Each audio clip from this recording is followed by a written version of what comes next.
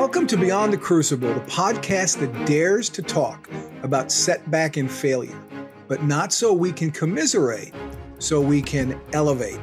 I'm Gary Schneeberger, the co-host of the show, and our mission today is to offer you the hope that your crucible experiences, those tragedies and challenges you faced or are facing right now, do not define you. They refine you. They did not happen to you, they happened for you. And no one knows that better than the host of the show, the founder of Crucible Leadership, and my friend, Warwick Fairfax. Warwick, welcome. This is going to be another fascinating discussion, and it's also bonus points because our guest happens to live in Australia, which makes this, I think, our 8th guest or so from there and only 4 guests from Wisconsin where I'm at, but I'm not bitter. I wonder how that happens. Who knows? But yeah, great to be here. That guest today, listener, is Sarah Willoughby. And she's a transformation coach, infertility coach, best-selling author, speaker, and Reiki practitioner. Passionate about empowering people to heal, love themselves, achieve more, and transform their lives, Sarah guides her clients to reconnect with themselves and find the answers that lie deep inside. Sarah's podcast appearances and inspiring articles about life have reached millions of people worldwide. Her new book, Infertility Saved My Life, Healing PCOS from the Inside Out, exposes the raw teaching moments of Sarah's journey to self-love through Polycystic Ovary Syndrome, PCOS, and secondary infertility. Originally from the UK, Sarah attained an honors degree in business studies, postgraduate diploma in human resource management, and spent 10 years working in corporate HR, not PR. I'm in PR. She was in HR. Following her admission into intensive care in 2009, Sarah promised herself that if she recovered, she would face her fears, commit to her calling, and make a difference in this crazy world. The last words of her bio, she writes, "Life is short." Indeed it is, Warwick. So take it away. Well, thank you, Sarah, for being here. I really appreciate you coming on the podcast. Thank you so much for having me. I'm really looking forward to this conversation. Well, yes, and I think I mentioned off air, I love your accent, which is a combination English and Australian. I think, as I said before, the best of both worlds. So it's fabulous. Absolutely. Though I fit in neither country. When I go back to the UK, they think I'm Australian. And when I come here, they think I'm English. Well, I have a little bit of that, growing up in Australia, having gone to college in England, and then I lived in the US for a lot of years. So sort of a trilingual deal a bit. But, I first heard about you, just saw some posting on social media, saw that you've got a book coming out with Morgan James.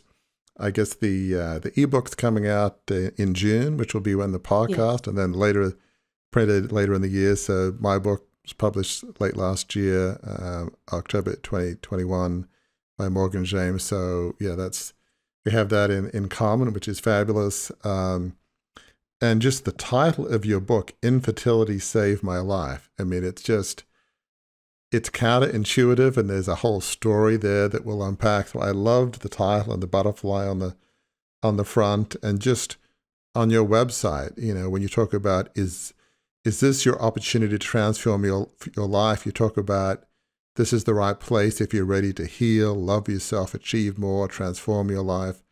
So I just love just what you're about, and obviously your story is anchored by your Crucible with Polycystic Ovary Syndrome, PCOS, which I must confess I had not heard of until reading about you. But before we get a bit into your story, tell us a bit about the backstory. You grew up, I think you mentioned, in England before coming to Australia a number of years ago. So what's a bit of the backstory that makes Sarah Willoughby, kind of who you are, and some of the threads that I'm sure you've picked up later on?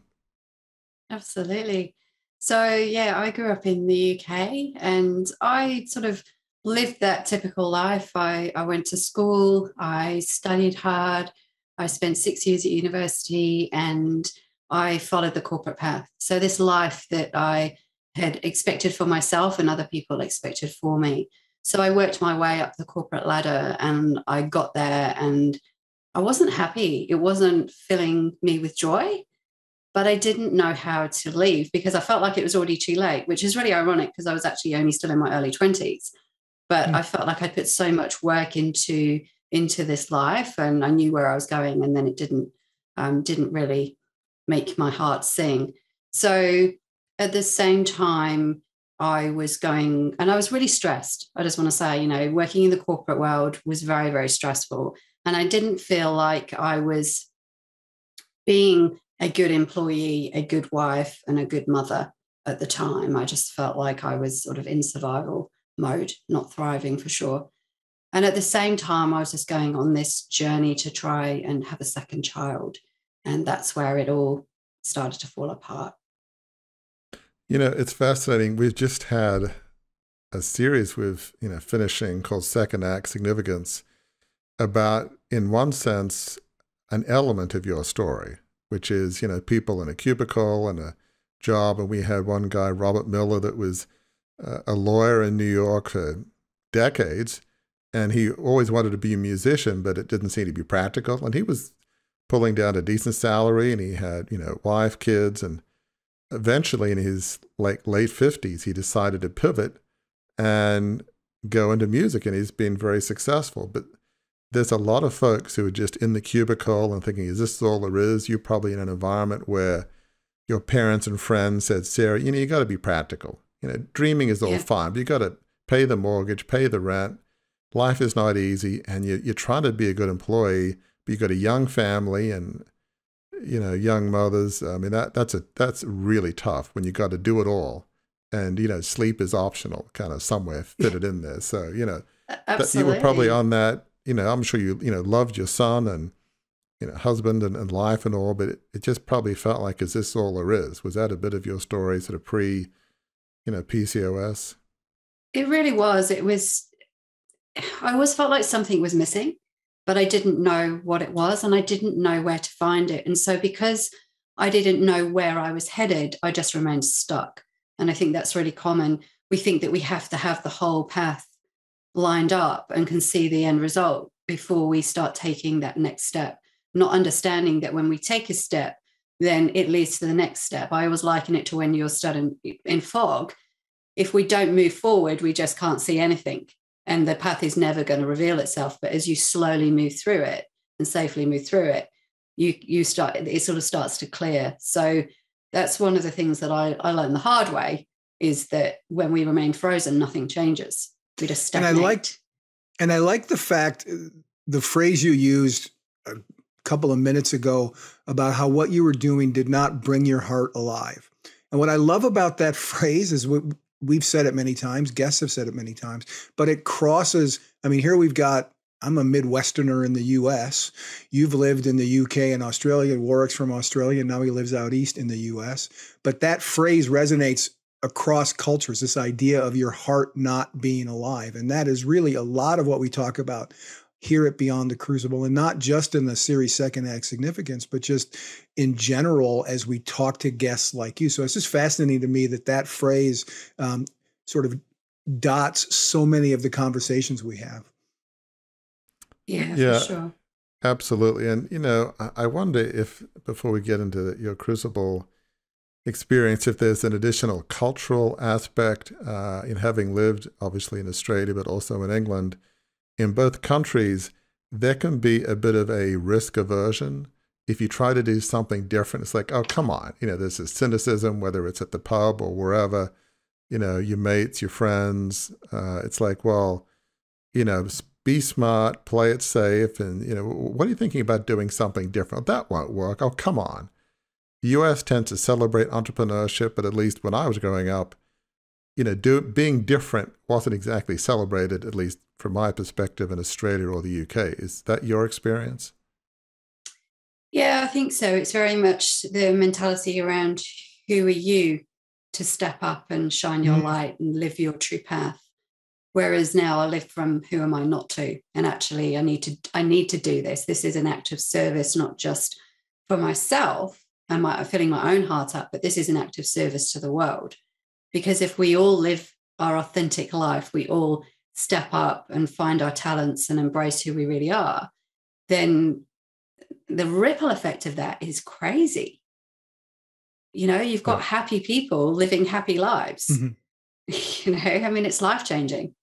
Absolutely. You know, the courage to be yourself and who you were born to be. So talk about PCOS, and there's probably some listeners, maybe a number, who don't know what that is. It changed your life in a lot of bad ways, but it seems like, incredibly, given your book's called Infertility Saved My Life, there was some good that came out of just horrendous tragedy. So talk a bit about, you know, life was swimming along, you had a corporate job, a young son, husband, you know, maybe life could have been better, but it doesn't sound like it was terrible. And from the outside looking in, I had it all.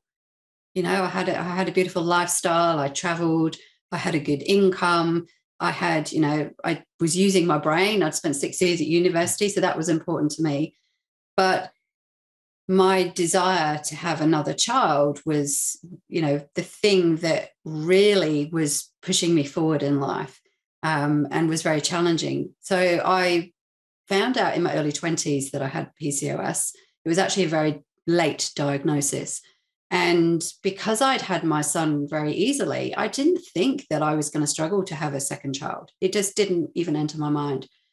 It took me 2 years to conceive. And at that point, I then had what's called a missed miscarriage, which is when everything is you're still releasing all the pregnancy hormones, but your baby's actually died.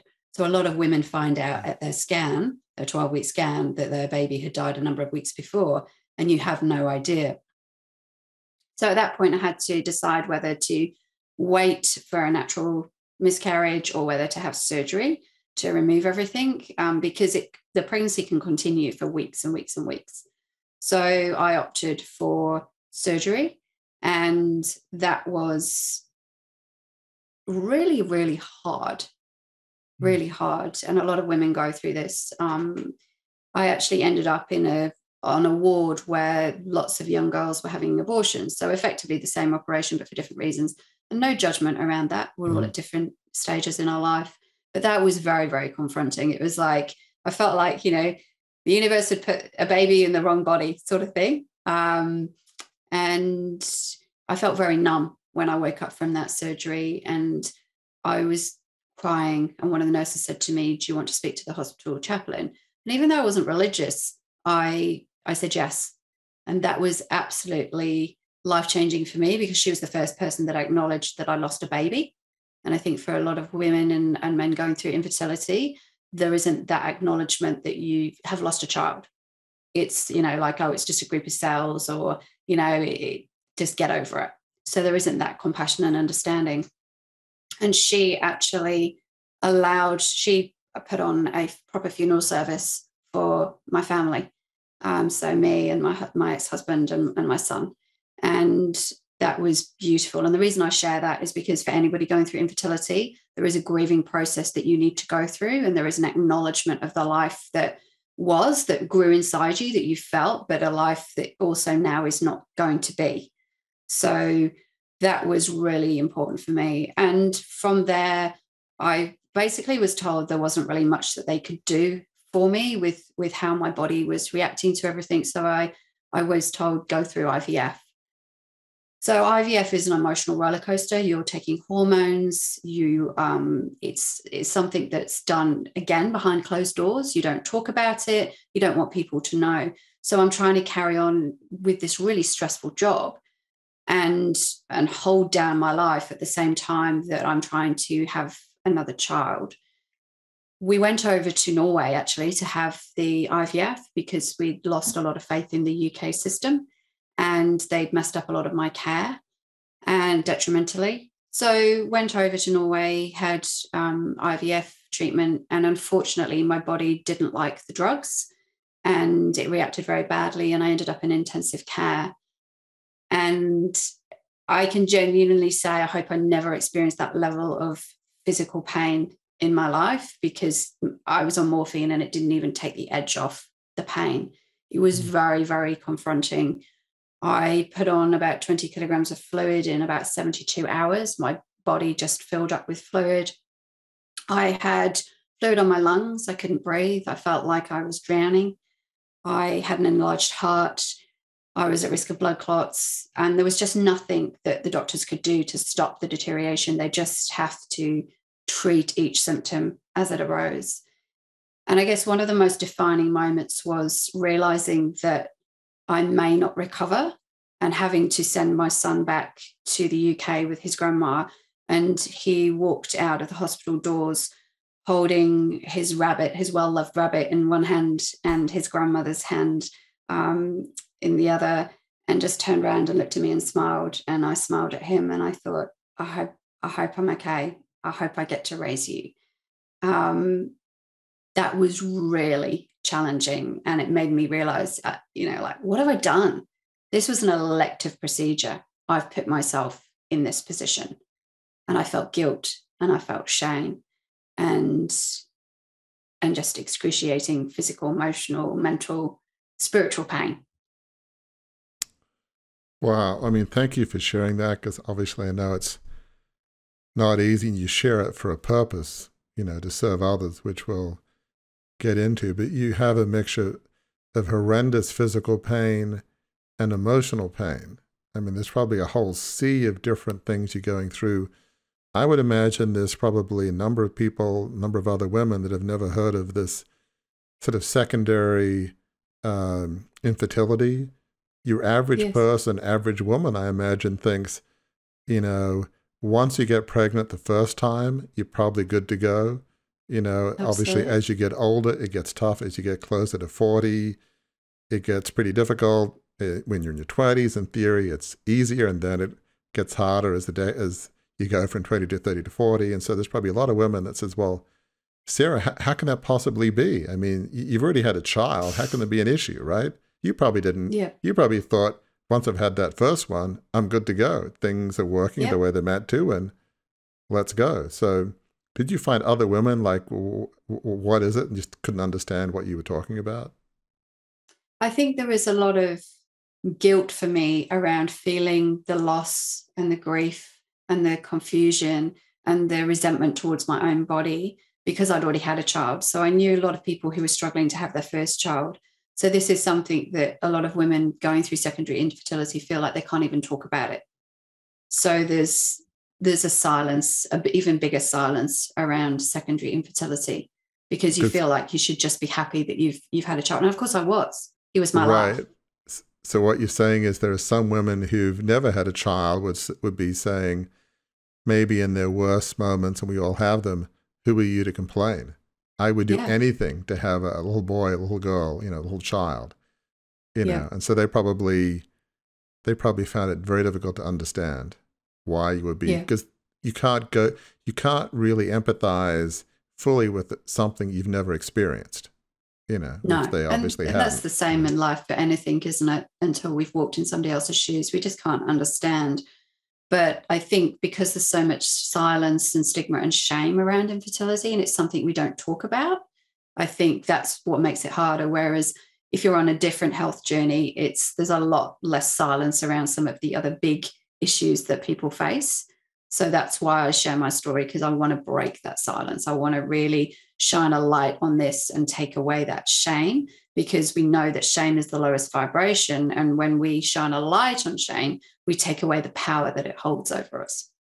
So you've talked obviously a bit about the physical, excruciating pain, but it sounds like as bad, maybe worse, I don't know, but as bad with just the emotional torment, the mixture of shame, of, what have I almost done to my son? I mean, every mother is going to think, nobody's going to be able to care for my child the way I can. That's just, I think, a part of being human, a part of being a mother.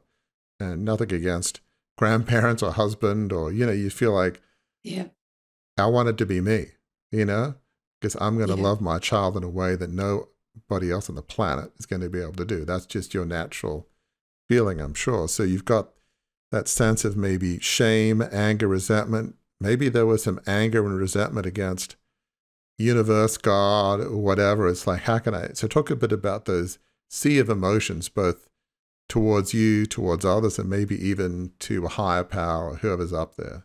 Talk a bit about some of those emotions. Yeah, I think for me, it made me realize how much resentment and hatred I had towards my own body. You know, I was like, why is this happening? What have I done wrong? You know, was I a bad person in a past life? Like what's going on here? What lesson am I not learning? I've always believed there's a lesson and a gift, you know, in everything that we experience, that nothing is black or white. You know, life is about duality. So I knew that there was a bigger purpose for all of it. But when I'm lying in hospital, and I was in the same situation where the room that I was in became an abortion clinic. And you've got all these young girls coming in, and there's just, without being too graphic, but I'm going to share this and it might shock some people. There was blood all over the bathroom, all over the floor, that they left to clear up until the next day. And then the next day, another group of young girls and their mums and boyfriends would come in and sit in the beds opposite me and laugh and then cry when the physical pain took over, and then leave. And that for me was that was the height of emotional torment, because again, it was that thing of, you know, again, you've put the wrong baby in the wrong body again, you know, like, are you kidding me? So I had a lot of nights by myself. You know, I couldn't do anything. I couldn't read. I couldn't watch TV. I couldn't do anything. I was in too much pain. But when I actually started to recover, when the process starts to reverse itself and the doctors realized that I was going to be okay, which was incredible. One of the consultants who actually wasn't working on my ward at the time, she came in, it was about 10 o'clock at night, and she came and she sat down and she put her hand on my leg and she said, "You've been really lucky." And then she looked away and she had tears in her eyes, and she became like my guardian angel. I have so much gratitude for her, because I really understood in that moment what she was telling me. You know, she was telling me, you're lucky to be alive. Life is really short. And that's the message that I try to share with people now, is don't wait until you're in the situation that I was in. I got the biggest kick up the bum from the universe, and I'm grateful for that, because it changed my life. So that's why my book is called Infertility Saved My Life, because it saved me from a life that would have lacked resonance. It took me on a different path, but the path that I was destined to be on, that I had been too scared to follow. So in that moment when she'd left, and I reflected and I lay in bed by myself, and I thought, I have to step up for myself and for other people. I have to be who I need to be, and I have to make these decisions to move forward in my life. And then from there we went, I recovered, went back to the UK. Fortunately, they had done the egg retrieval. So I had 10 frozen embryos. And when I recovered, I went back to Norway, and I had 2 transferred, and I got pregnant with twins. And I was like, this is why it's happened. I'd always had this romantic notion of twins, and I was so excited. And we'd already started planning an emigration to to Australia, sorry. And so my whole life was going to come over here, family of 5. And then in that process of moving over here, I lost one of the twins, and then I lost the other one. And then I sat with myself and thought, do I go? Do I stay? I've got nothing left to lose. We've got to go. We've got to start a new life. And we had no jobs to come to. We didn't know anybody. We just threw it all up in the air. We left the UK in the recession, so we couldn't even go back. If things hadn't worked out, we wouldn't have walked back into our jobs. And we came over here, began a new life, and I surrendered. And I think that's what changed emotionally for me, was I let go. I just surrendered. I let go. My life went into flow. I had this pivotal moment of lying on my bed thinking, I feel peaceful for the first time in my life. Don't ever let me forget that. And within 6 weeks, I fell pregnant with my daughter, who is now 11.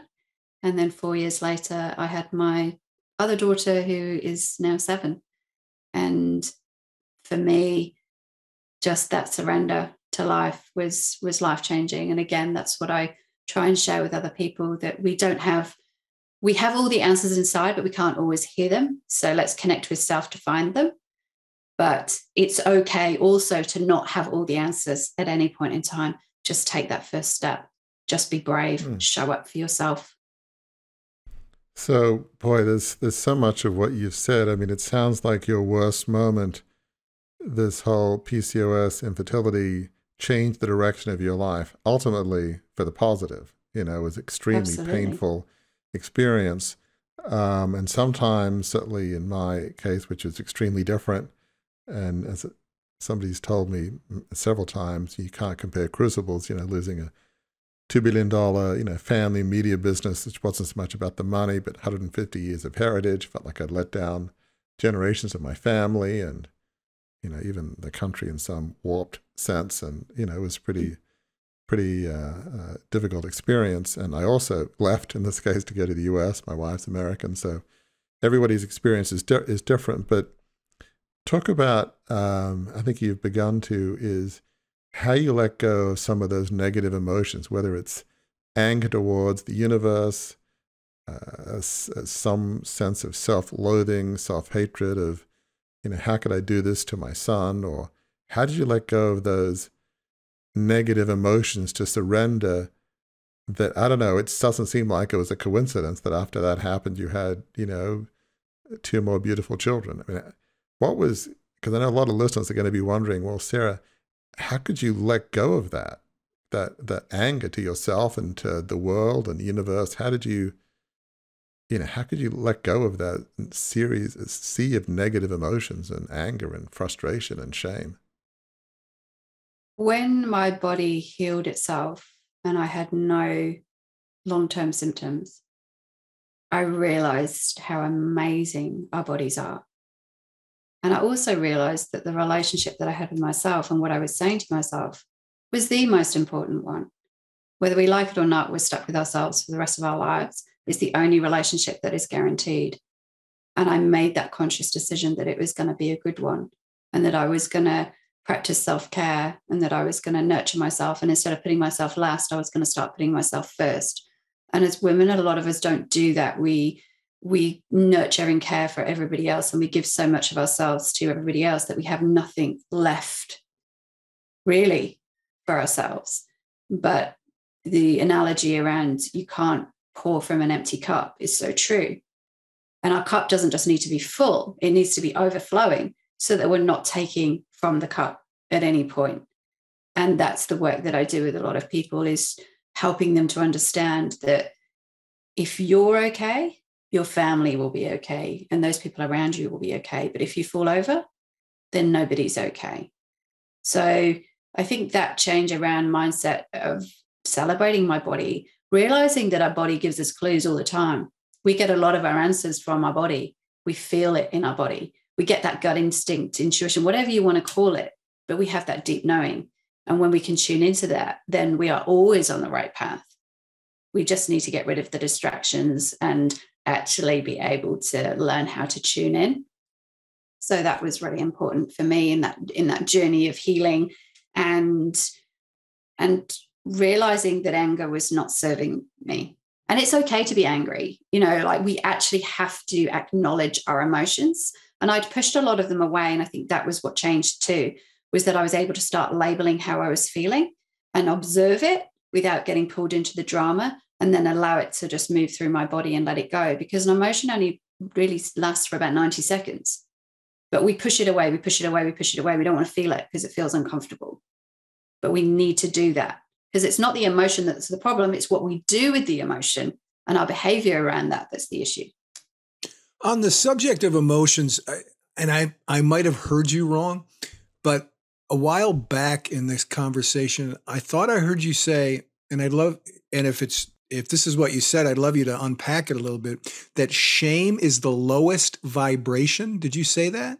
Yes. Yeah. What does that just struck me as very profound. What do you mean by that? Because that a lot of people who go through crucibles, who have those experiences that change the trajectory of their lives, feel shame over it. Warwick went through that. I've gone through that. What does that mean? It's the lowest vibration. What it means is, my belief system is that we are all energetic beings having a physical experience. And when we are we naturally resonate with people, don't we? We're drawn to certain people, we're drawn to certain situations, and that's all energy. But shame is the lowest vibration in terms of when we sit in that energetic space, that's where a lot of people commit suicide. That's where a lot of people go in their darkest days and their darkest moments. But what disempowers shame is talking about it, is shining a light on it, is bringing it to light, and realizing that a lot of the things that we are ashamed of, people don't look at it in the same way. We hold a lot within ourselves, and when we actually share it with other people, we realize that nobody else feels that way. So it really is about, talking to other people, whoever you feel comfortable sharing that with, or somebody that's completely objective, and just bringing it to light and starting to unpack it. But Dr. Brené Brown, I encourage people to read her work, follow her. She's been an incredible inspiration to me on my journey about understanding vulnerability. That's another one that is really difficult for people to understand. Shame, empathy, courage, being brave. Her journey in itself is really, really inspiring. She now works with Oprah Winfrey, and her TED Talk. I really encourage people to watch her TED Talk because it's gone viral.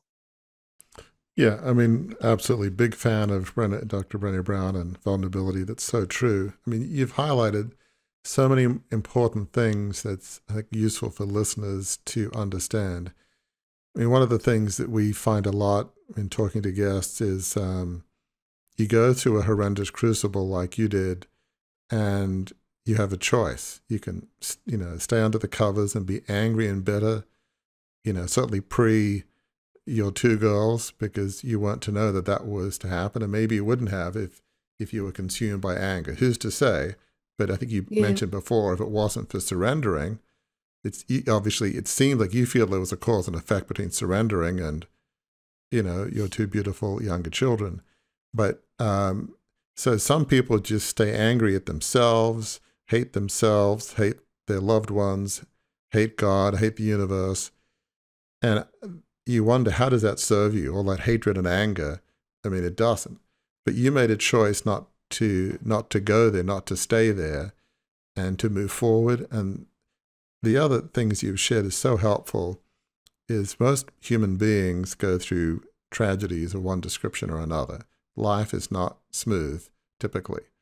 And so just being willing to talk about it, I'm blessed. My wife and I, who's American, we've lived here for many years, has recently celebrated our 33rd anniversary. And when I have negative emotions, which I do from time to time, I'm pretty healthy, I like to think emotionally, but stuff happens and I need somebody to talk about. Well, she's my go-to. I mean, over the years, a while back, I have received counseling. I think counseling, is always a helpful opportunity when needed. And so there should not be a stigmatism towards that. I think it's a sign of bravery. I think we all know best when is that time, and but just talking about it, talking about shame and all those other emotions, the negative power is in large part removed when you talk about it and you process it. Okay, how do I move forward? How do I not let this control me? And does that make sense? I mean, I think that's what you're saying. Is just, and so many people think, oh, if they only knew me, if they only knew these deep, dark secrets, they'd hate me. And some will, but there's many that won't. And say, Sarah, it's okay. I'm with you. I don't judge you. I don't see you as a bad person. I see you as a wonderful person. So, help listeners understand why that's so important. Just the willingness to, seek help. And certainly seek help from others, being willing to share these things. Yeah, certainly when I was going through IVF, I fortunately had sought the help of a hypnotherapist. And one of the best pieces of advice that she gave me is that a lot of people make the mistake of allowing their tragedy or their whatever they're going through, their lowest moments, to define them. And like you said, we have a choice. We can use our pain to be powerful and become our purpose in some way, or we can allow it to take us down. So I think mindset is just this crazy journey of every day having to catch our own thoughts, because we are so critical. What we say in our own heads, we wouldn't dream of saying to other people. And when we actually start to acknowledge some of those negative mindsets that we, you know, the repetitive mindset that we have that is very derogatory, then we are halfway there to being able to stop it. We have 60 to 70,000 thoughts a day. 90% of those are repeated from the day before, and 80% of those thoughts are negative. So we're already on this uphill battle of, you know, every day having to really work hard to change what's going on in our minds. And one of the things that's helped me is the word yet. So putting the word yet on the end of a sentence. I don't understand it yet. I'm not good at that yet, is really empowering. So there's lots of little things that we can do to actually help to reframe how we show up for ourselves and other people.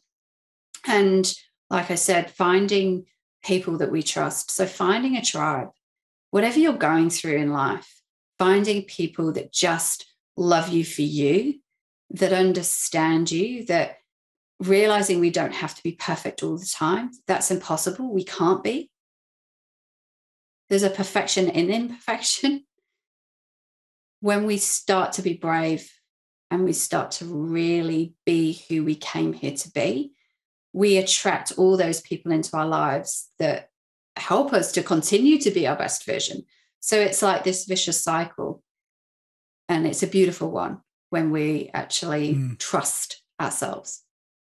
You know, there's this phrase, I don't know if it's biblical or not, but it's certainly not one I created, but there's this phrase of broken and beautiful.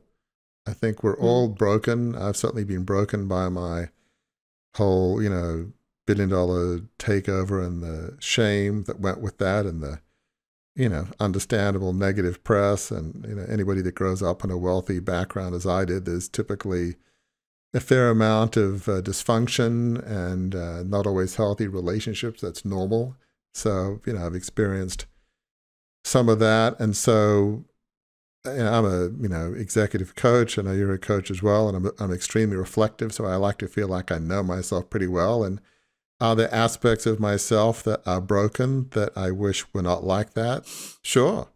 But there's certain things I can't change, but I'm willing to say, okay, yeah, there are certain things that are a bit broken, but that's okay. You know?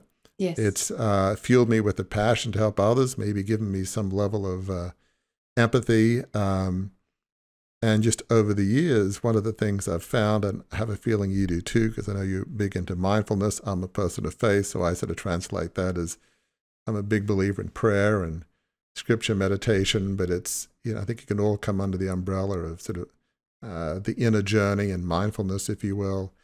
Yes. Over time, I've thought of like dealing with our emotional selves, which never goes away, is sort of like physical exercise. You would never say, well, I worked out last month, I'm good to go. No, you've got to walk, run, whatever you do every day, every week to be physically fit. You've got to eat right. Well, same is true emotionally. It's, you know, like, you know, I don't know, last few weeks I had a period where life was going super well, but for a variety of reasons, I was feeling kind of down. It's like, life is going so well.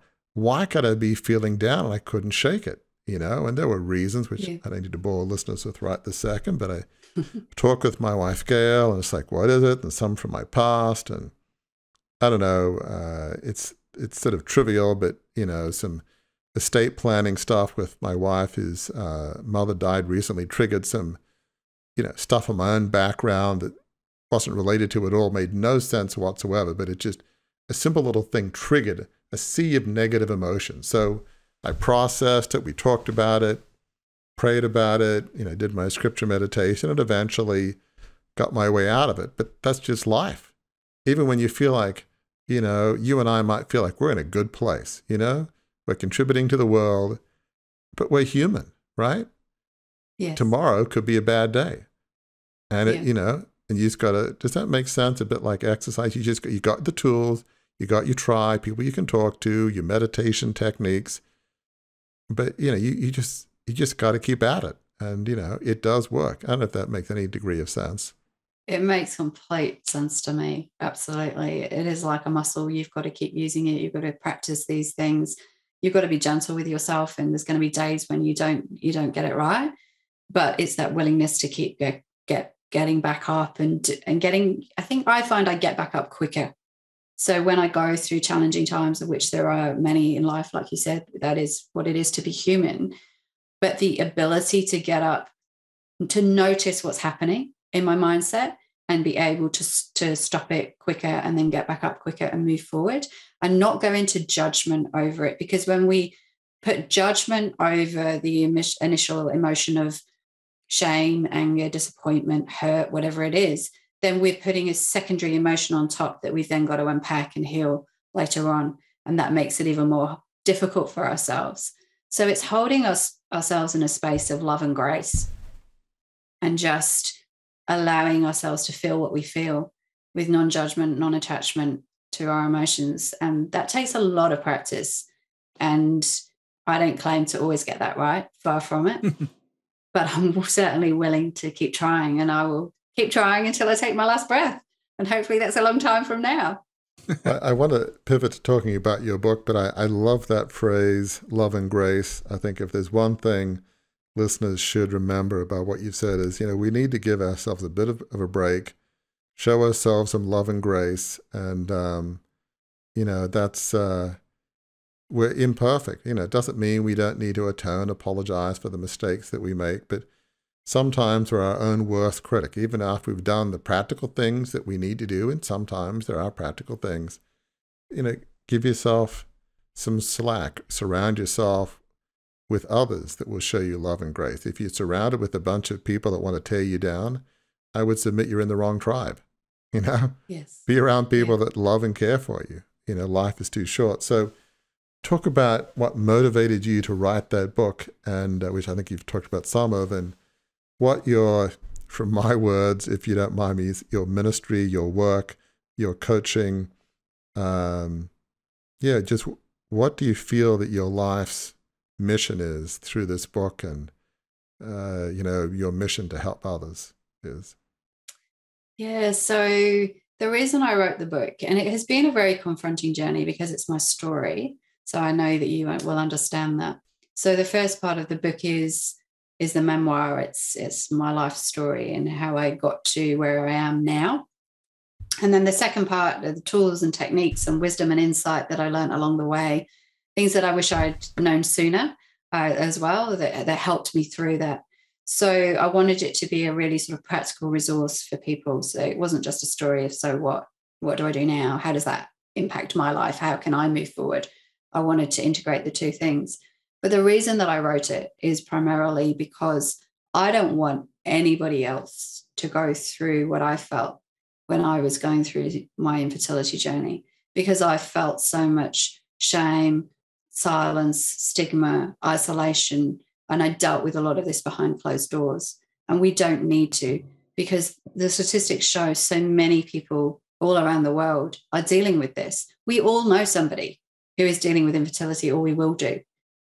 And those figures are increasing. So we can hold space for those people. Even if we don't understand that journey, we can hold space for those people to be able to make that journey easier for them. So that's the reason that I've written the book, is to break that silence and to help ease suffering and pain, because, that's why we're all here. We're all connected. We are all just walking each other home in very different ways, but that's the reality of what we're all here doing. And we can do that with love and compassion, or we can become very self-centered and just think that life is just about our journey, but it's not. It's about the bigger picture. I also wanted to leave a legacy for the generations to come.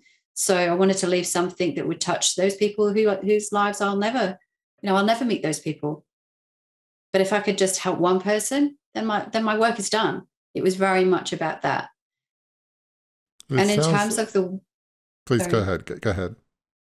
I was just going to say, in terms of the work that I do now, I just love supporting people to see themselves, truly see themselves, and realize who they are, see their potential, connect with their heart space, really help them to live more fulfilled lives. Because I believe that if we were all doing that, we wouldn't have war, we wouldn't have crime, we wouldn't have hate.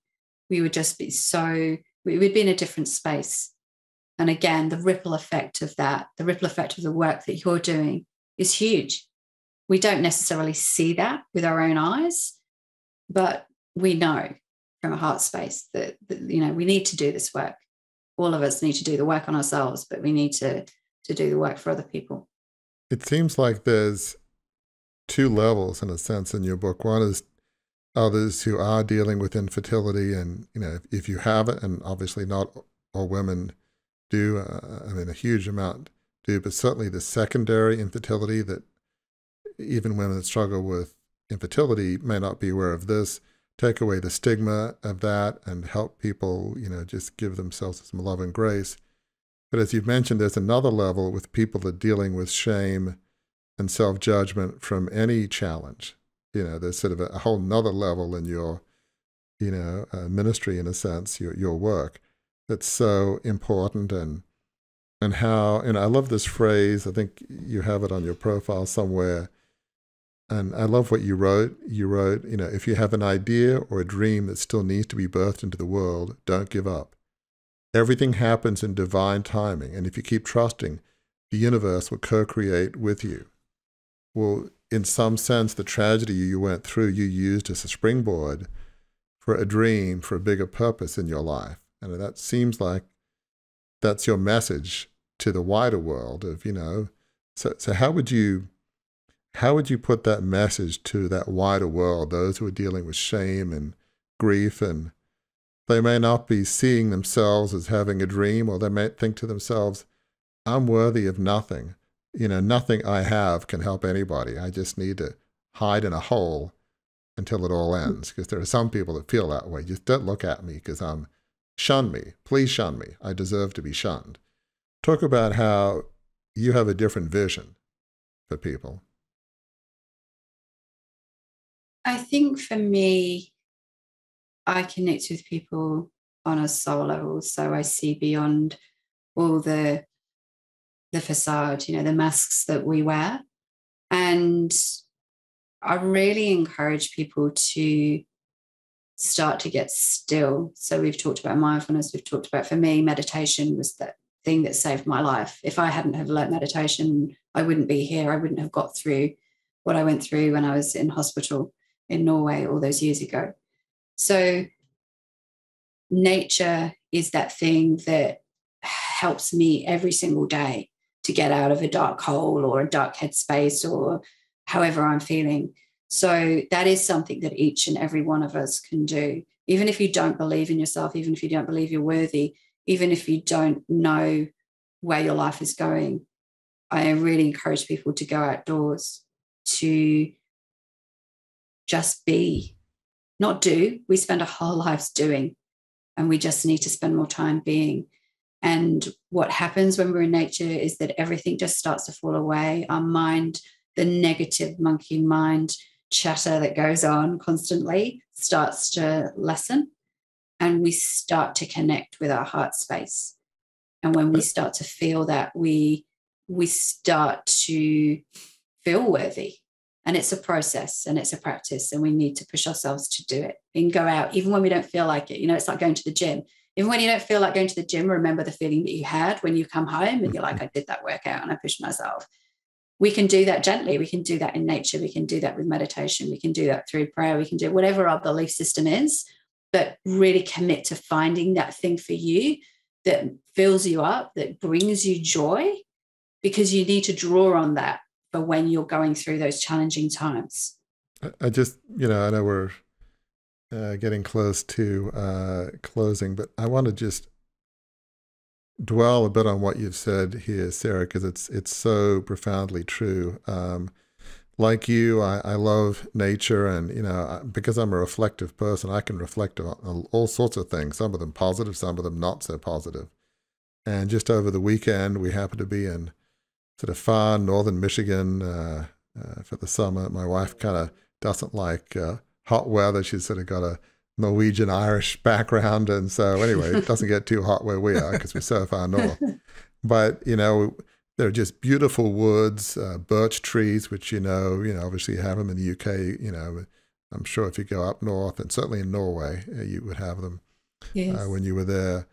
And just walking in the woods, or went on this just beautiful bike trail, and I remember thinking to myself, okay, I'm going to focus on being present right here, right now, for this second. I'm going to listen to the wind going through the trees, the sunlight kind of speckling through them, looking at the meadows and the fields and the farmhouses in the distance, the beautiful like mid-70s weather, which whatever that is in Fahrenheit, probably 20s Celsius somewhere. Yeah. But I remember thinking to myself, I'm going to focus on being present and being so grateful for this incredible bike ride, and then earlier this incredible walk in nature. And whoever you believe created it all, it makes you think I'm a part of something bigger than myself, and how blessed I am to be experience this beautiful spot. For us, it could be nature. Others, it could be music. Whatever transports you to a place where you're focusing on something that's positive, that helps you heal your soul. I mean, it does work, does for me. Yeah, I love walking in nature or cycling in nature. It's awesome.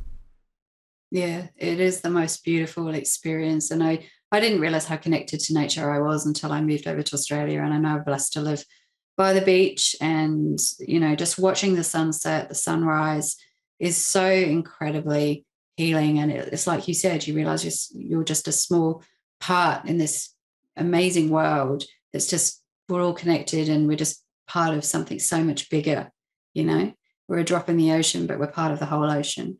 And I think when we really understand that is when life changes. And gratitude has been huge for me. Since you mentioned that, the G word, gratitude, have to comment on that. So I so love that point. I mean, I really, and I'm not, obviously I didn't create this whole idea. There's a bunch of people that have written on gratitude. But I do try to, when I start getting negative, try to focus on, I'm so blessed. I have an incredible wife of, over 30 years. I have 3 adult kids, 2 boys and a girl. I'm so blessed by them. We go to a non-denominational church in Maryland. I mean, there's so many things. I love what I do in Crucible Leadership and the team that we have. I have a long list of things that I'm so grateful and so blessed by. And so, dwell on the things that you're blessed by. I'm sure you probably have a long list. You have, I'm sure, 3 wonderful kids. You live in a beautiful part of Australia, the Mornington Peninsula, south of Melbourne. I mean, I'm sure you love what you do. You've got a book coming out. I mean, those are just probably, the tip of the iceberg, just of the little things I know that we've spoken about. There's probably a longer list. But, rather than focusing on why life is so bad, and life's not easy, just being in nature and just being grateful, focusing what you're grateful for. You go through that list, after a while, it'd be pretty tough to, for that despondency not to break a little bit, right? Some rays of sunshine to break through the clouds. So, yeah. But I just want to say with the gratitude thing too, it can be something really small. And I think for some people, when they're in that really difficult headspace, you can't see, as the saying goes, you can't see the wood for the trees, and you can't find the things to be grateful for. So start small. Be grateful for the warm cup of tea you're drinking. Be grateful for the hot shower you had this morning. Be grateful for the bed that you're lying in.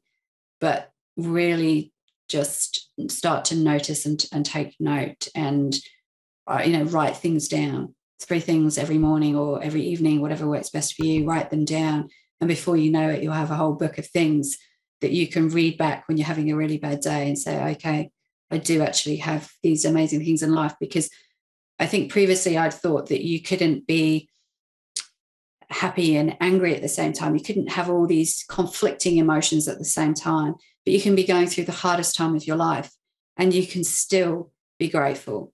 And some of those moments that were the hardest in my life, ironically, I have the most gratitude for those, because they had a bigger purpose.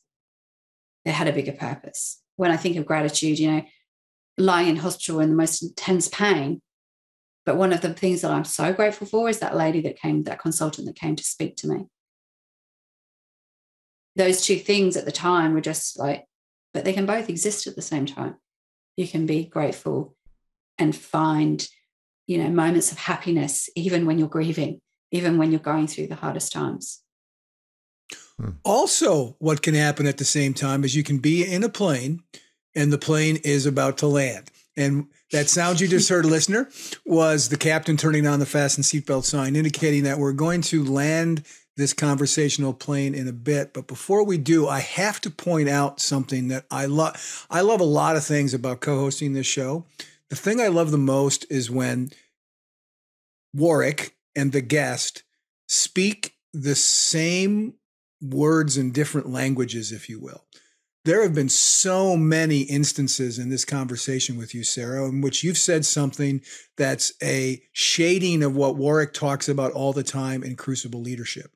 And the one that sticks out to me, Warwick defines the end goal of moving beyond your crucible as a life of significance. And he defines that as living a life on purpose, dedicated to serving others. And you used the phrase in this conversation when it just sort of slipped by, but I wrote it down because it strikes me that that's your way of saying sort of the same thing.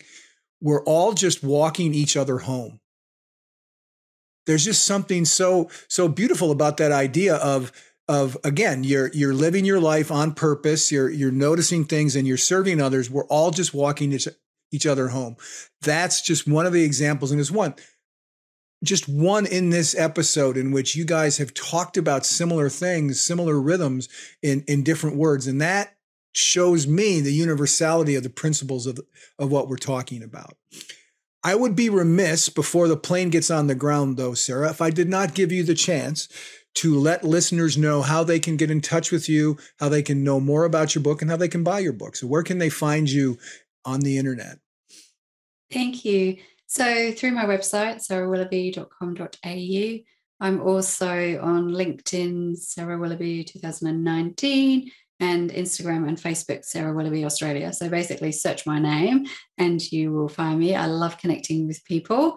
In terms of my book, my ebook is being launched on the 7th of June, which also happens to be my birthday. Happy birthday. That is wonderful timing. It's not this, yes, that's perfect. Yeah, and I didn't even tell them it was my birthday, but that was what was chosen. So I love that. And 7 is a very spiritual number, so it's all just perfectly aligned. So that's available as an ebook on the 7th of June.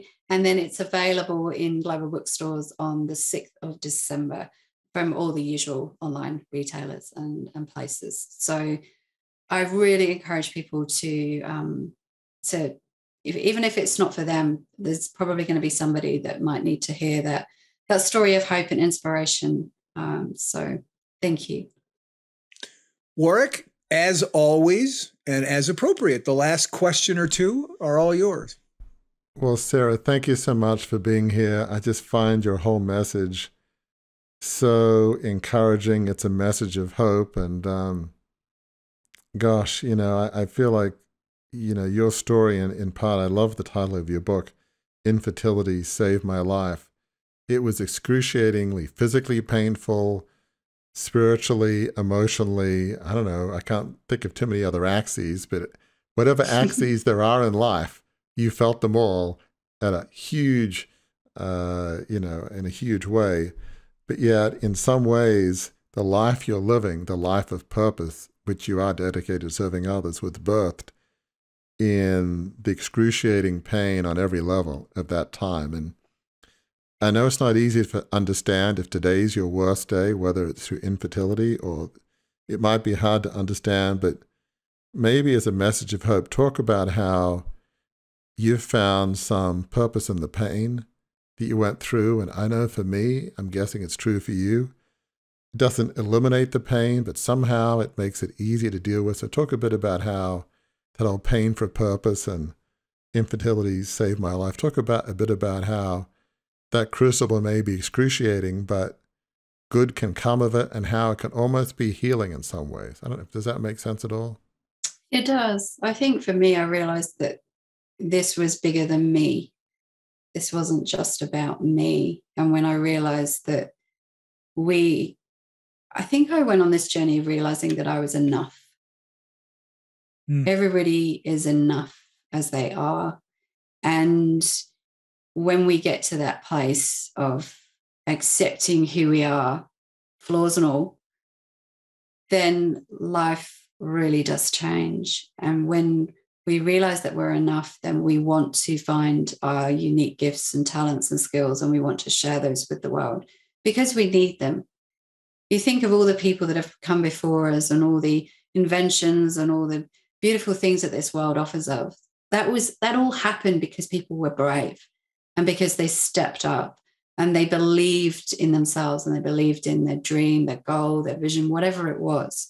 And then they took action. So it's not just enough to have the dream. We've actually got to take those steps. So whatever people need to do to get to that place of feeling enough, we've talked about it, connecting with self, mindfulness, prayer, being out in nature, writing, seeking help from others, connecting with your tribe, whatever it is.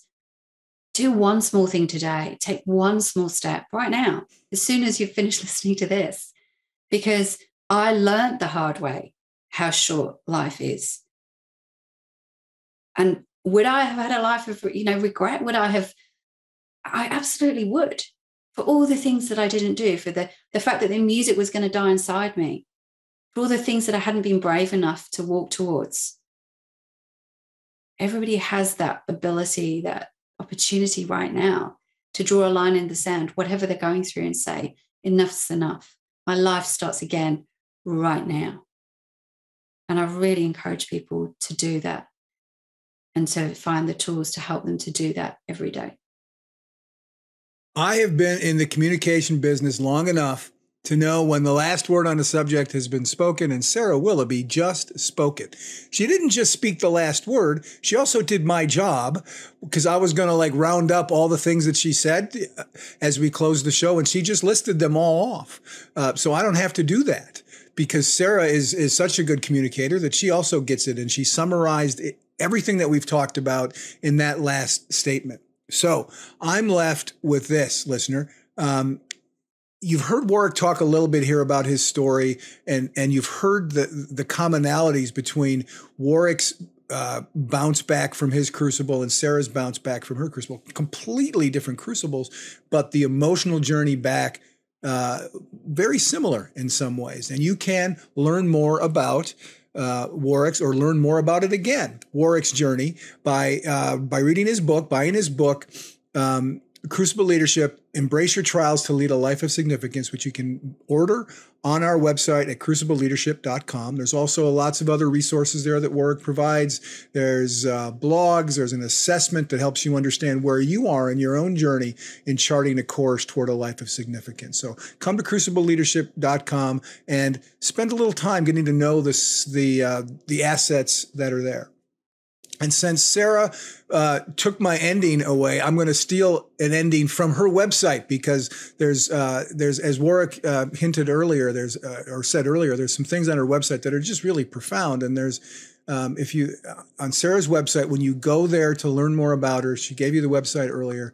There's a slogan at the top, right next to her name, Sarah Willoughby, and it says this. And I want to leave you with this based on this discussion, listener, and that is that life begins right now. You've got this.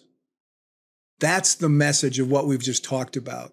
That's the message of Beyond the Crucible. So, listener, until the next time we're together, do remember, we understand your crucible experiences are difficult. They're painful. They're traumatic. They can knock the wind out of your lungs and change the trajectory of your life. But as Warwick and as Sarah both have talked about today and have proven with their lives, they're not the end of your story.